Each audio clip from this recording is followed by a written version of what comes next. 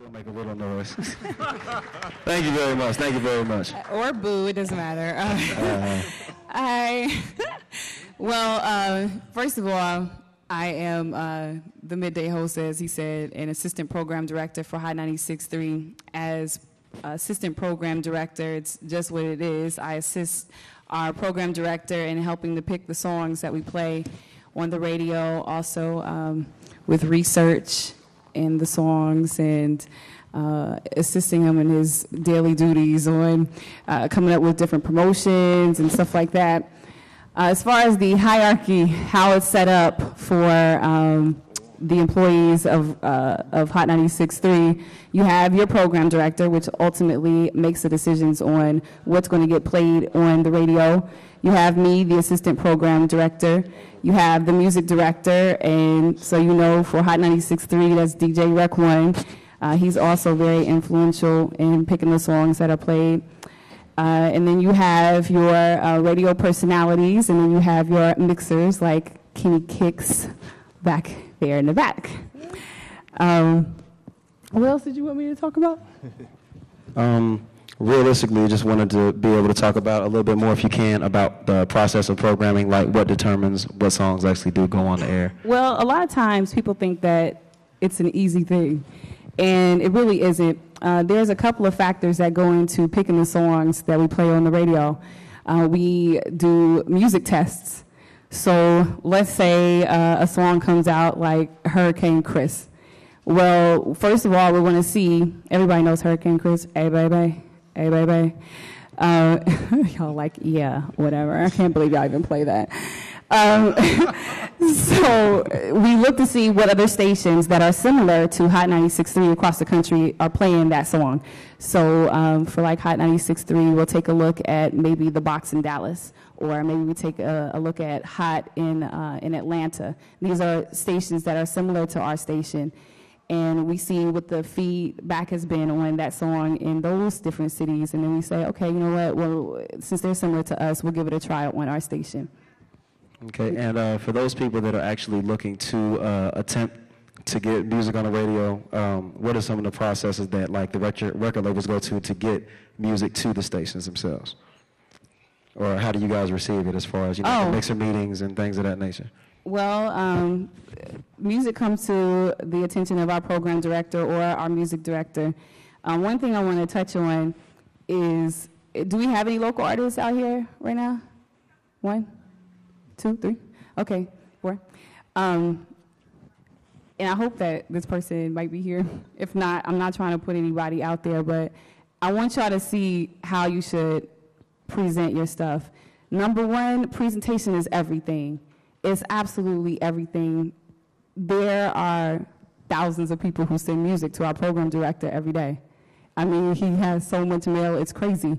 So the question would be, well, what's going to make yours stand out from everybody else's? And I'm giving you all some tips, seriously, that I will take advantage of. If it means you need to put it in a humongous box, if it means you need to wrap it in Spider-Man paper to make it stand out, real talk, that's what you need to do in order to get it in the hands of the program director. I have a CD here. This is somebody gave me this CD sometime this week. And I'm telling y'all this from the bottom of my heart, that this is not how you're going to get your song even listened to. Because I can't read the writing on it. I just got it handed to me just like this. So let me show y'all though what a local artist gave me, I think yesterday. Has a cover. I opened it up. Has a list of his tracks. And this is something he put some effort into. What this says to me is you really care about what you're doing. You really want to take this seriously. This is what you're trying to do as your career. You want to get paid from this, apparently. So you're going to put time into it.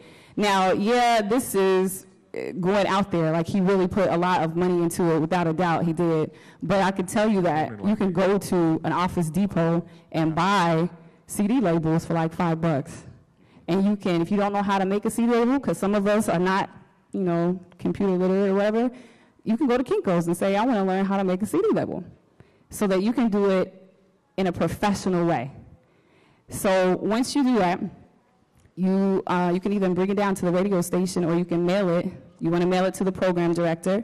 You want to mail a copy to the music director, and you want to mail one to the assistant program director, and you definitely want to send them to the mixers.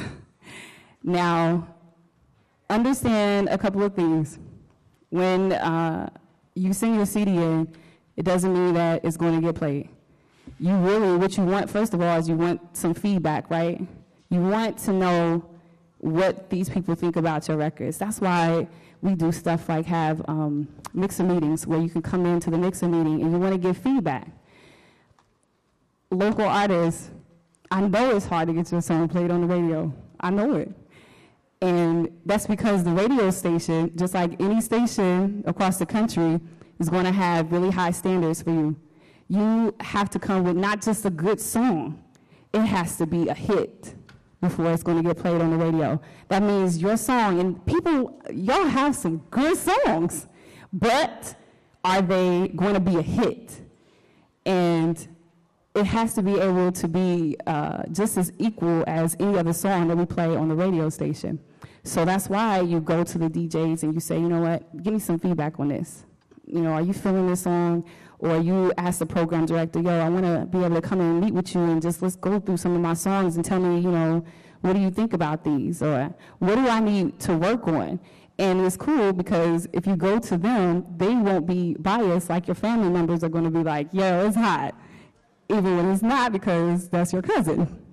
So those are some little tips, I guess, on how to get your stuff played. The program director or music director should be hitting you back, whether it's email or whatever. That's why you always want to make sure, just like this person had their card inside of the CD, you want to make sure that you have your contact information in there so they know how to get back with you, so they can let you know what they think about your project. In the streets, I mean, there needs to be a buzz about you in the streets. That's a big part of us choosing what songs we play. You know, you could be like, yo, I got the hottest stuff, but people, you know, if they're in the club and the DJ's like, I ain't never heard it, then who's saying that you have the hottest stuff? We need to have there needs to be some type of buzz about you.